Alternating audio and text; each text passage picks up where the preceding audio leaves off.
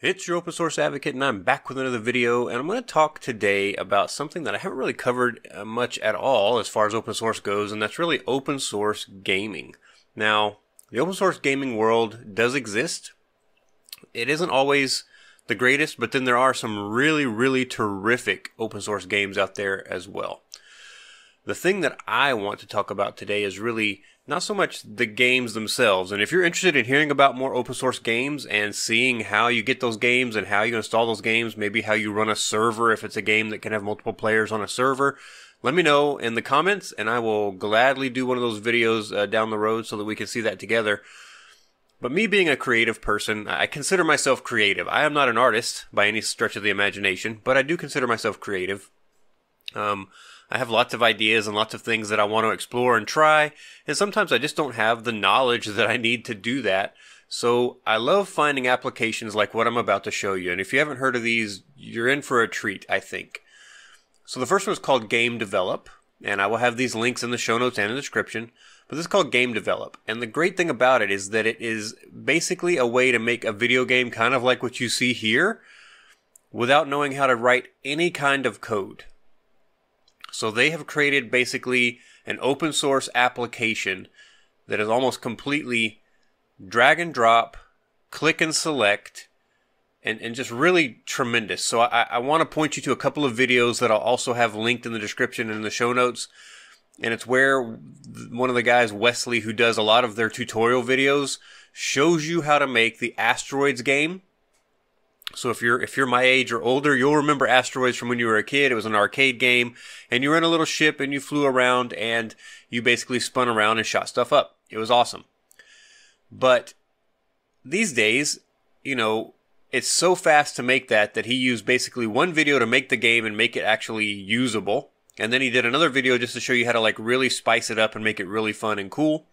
And I'd say if you combine those together and you followed his tutorial, just not knowing anything at all except having done some of the basic tutorials of how to use GDevelop for clicking and dragging and putting things, you'd be able to recreate what he did in under an hour.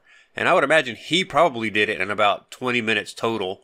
He fast forwards through a little bit because he's just repeating some stuff, but I mean, really, it's just such a quick watch. It's really impressive what you can do with something like this. Now, this game you're seeing here would take a little bit more because you're creating some movement and stuff like that with your character. But, I mean, totally awesome.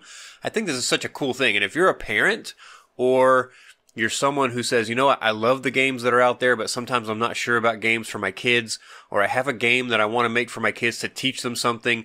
Maybe you're like me and my wife. We have nieces and nephews, and we do want to teach them lessons, and we want them to learn things. And one of them is programming. I think that knowing about computers and programming is such an important thing in a person's life. And I cannot stress how much I think that would be a terrific thing for them to learn as kids. And I think a platform like this for kids who are 7 to 12 and have never really coded is amazing.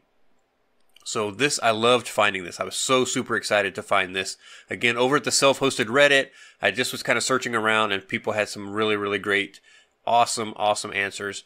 So always go check out Reddit and see what you can find. The open source Reddit, the self-hosted subreddit. I mean, there's just so many out there that have really great information. So this is GDevelop, and we'll go into getting this in a minute. We're going to install it. I'm going to show you how to download it and stuff. There is a free online demo as well. The other one, though, is called Superpowers. Now, this is a very similar thing. It is open source. You can download it. It has a Linux, a Mac, a Windows version. So does GDevelop. Okay. You can download this thing and you can actually just use this to open up an IDE, and then again they have tutorials that help you learn. Now this one, I would say you want to know some basics and fundamentals of programming because this one is not quite as click and drag and click and select as GDevelop is. But this one looks really cool and really fun, and it makes HTML5 games, which I think is absolutely incredible. So you can play those games that you make in a web browser, which is awesome. So yeah, this one, Superpowers, is really cool too. I'm really excited about both of these. I'm hoping that I can find a little bit of time at some point to sit down and kind of focus on some of the tutorials and follow them through, kind of get my feet wet, and then I can start actually creating some games for my nieces and nephews that I think they will enjoy and that I think will help them learn some things at the same time.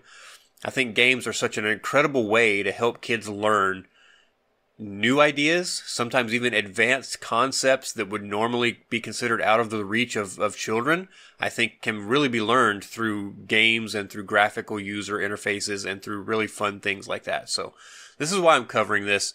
Really, I'm not going to go into how to use Superpowers. I'm not going to go into how to use GDevelop.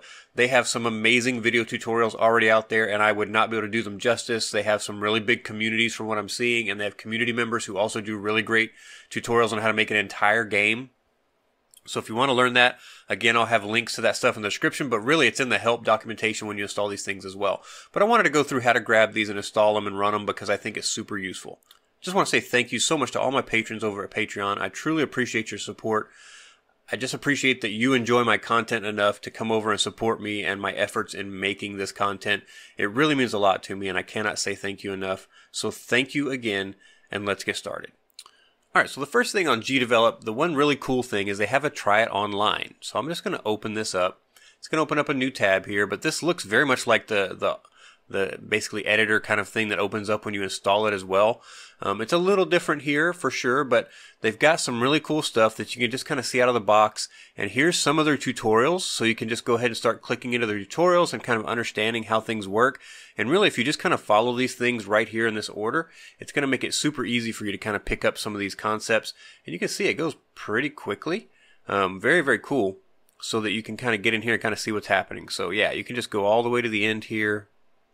There's a platformer, there's a top down, there's there's exporting things, save and load, so really some cool stuff. Now, the same guys who made these also made that video game, the Asteroids type game. Here's some games, some example games that you can also jump to and kind of check out, and you can get in and see how they're built, which I think is really cool, because if you're like, okay, how did they do that? Especially if you're playing one of these games, you're like, okay, how did they do that? You can go grab one of these example games and actually look at it and see what they're doing and how they're doing it. And it's really, really kind of awesome when you start thinking about all of the cool things that these people are doing, and they're just using this interface that's kind of click and drag. So if you don't want to install it, you just want to try it out, you can absolutely go in here on the online demo and try it out.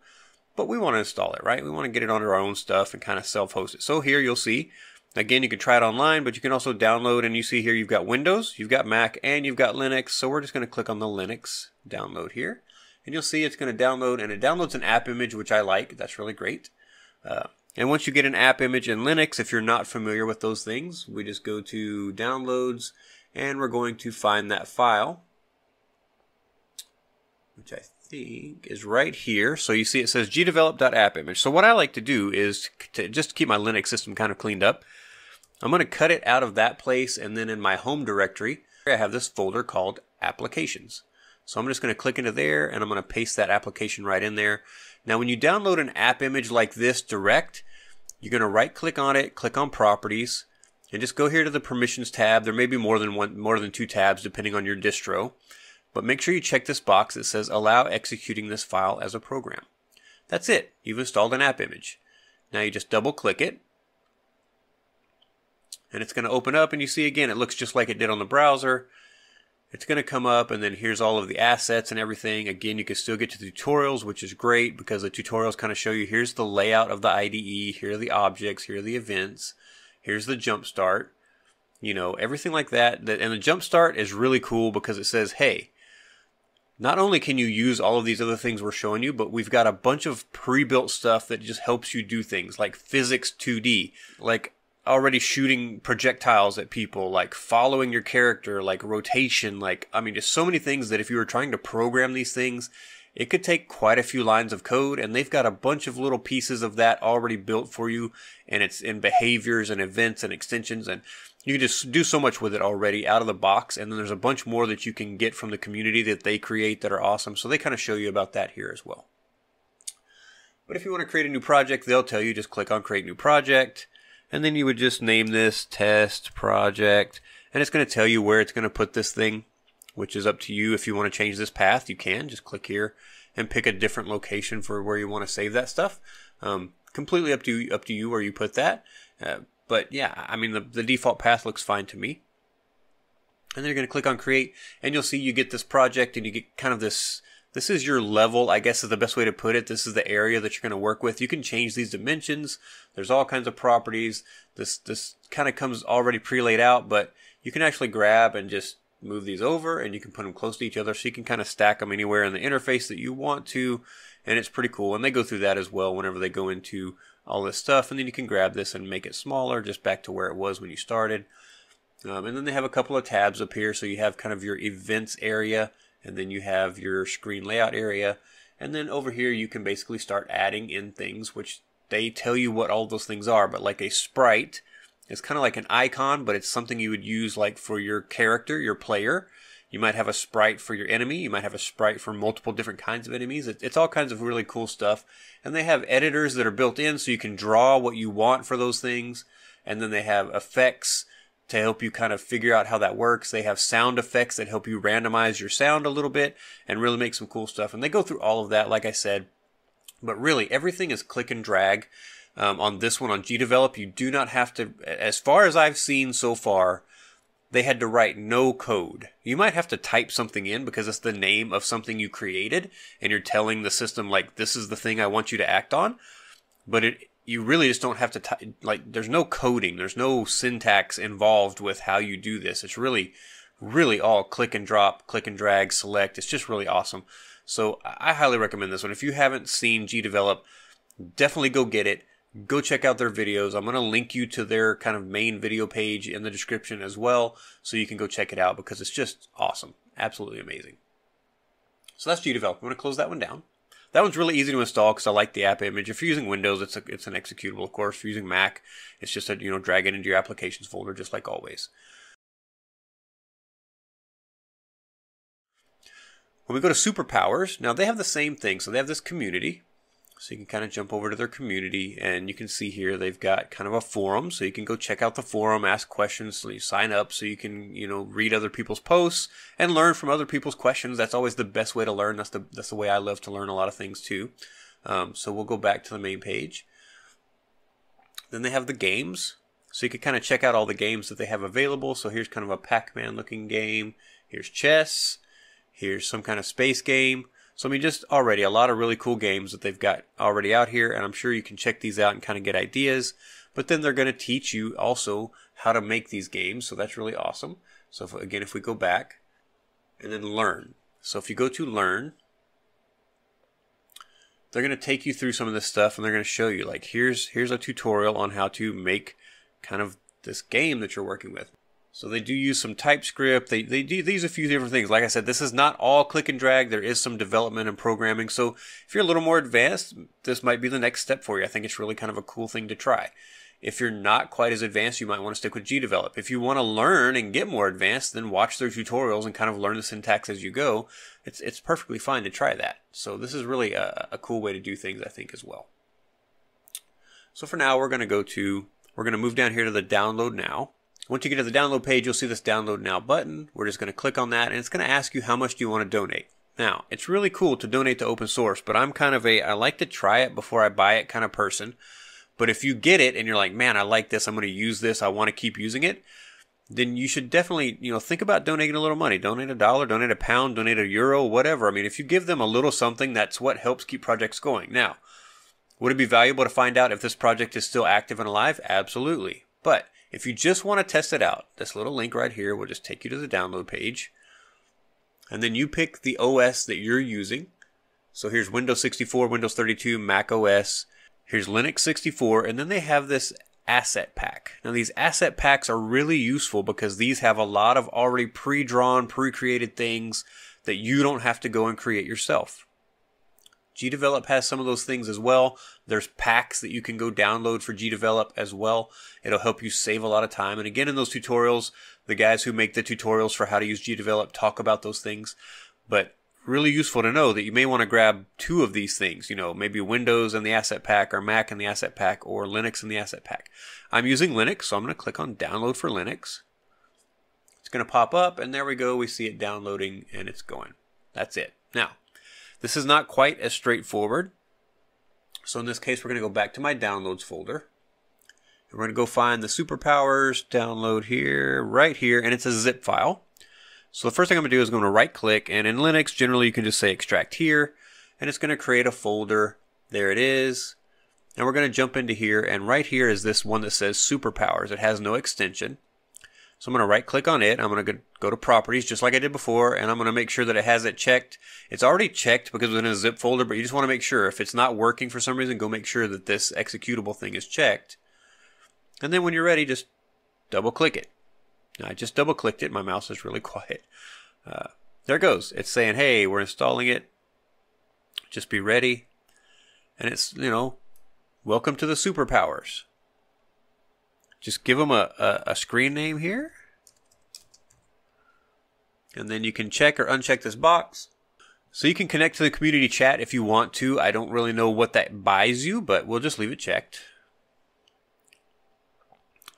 And it says getting started. So let's just say, yeah, we want to install kind of the basic stuff that we need. So we're going to let this thing run. It's going to go out to the internet. It's going to grab the things that we need. And it lets us know we can manage our local server, and we need to come down here and tell it, but it should start on its own whenever we click on this. So we're going to click OK. And it did. It started our server, but you can start and stop your server down here in the bottom left. Now it tells you here's a server list. So that's this thing over on the left, and it says go double click your server to attach to it. So we're just going to double click it. And then again, we're going to give it our username. I'm not sure why it asks twice, but I guess you could have a username that's different for your own server maybe. And now we're inside of everything that we need for our server, and this is where we would start actually going through the process of trying to create our game. This is a little bit more advanced, in my opinion, for users than what you would do with GDevelop, but if you want to do some actual programming and get some stuff out of this, then definitely this one might be the more fun way for you to go. If you're trying to make something specifically for the browser, then this also might be more the way you want to go. It's kind of up to you how you decide which one you want to use, but I wanted to show you both of these options. They're both open source. They're both really cool. They both give you kind of a quick start and a jump start on creating a game. You don't have to go learn how to code for the Unreal Engine. You don't have to go learn how to code for Apple's Metal. You don't have to go learn Swift. You don't have to go learn C++. You don't have to go learn C. You can just jump in and start really doing some very cool stuff, because these folks have created some open source projects that let you get to that point very quickly. And for me, that is powerful. So these are some really, really cool tools. I hope that you guys get something out of this. I hope that you like it. I hope that you'll get out there and try it. And if you create a game, please let me know about it. Send it to me so I can try it, because I would love to give it a shot and see how it goes. I love little games that are fun. I love games that are challenging. And I would love to see that. So if you guys get out there and do that, please jump out there and let me know about it. Hope you enjoyed this. If you did, like, subscribe, tell your friends about it so they can come along on the journey with us. And I'll talk to you next time.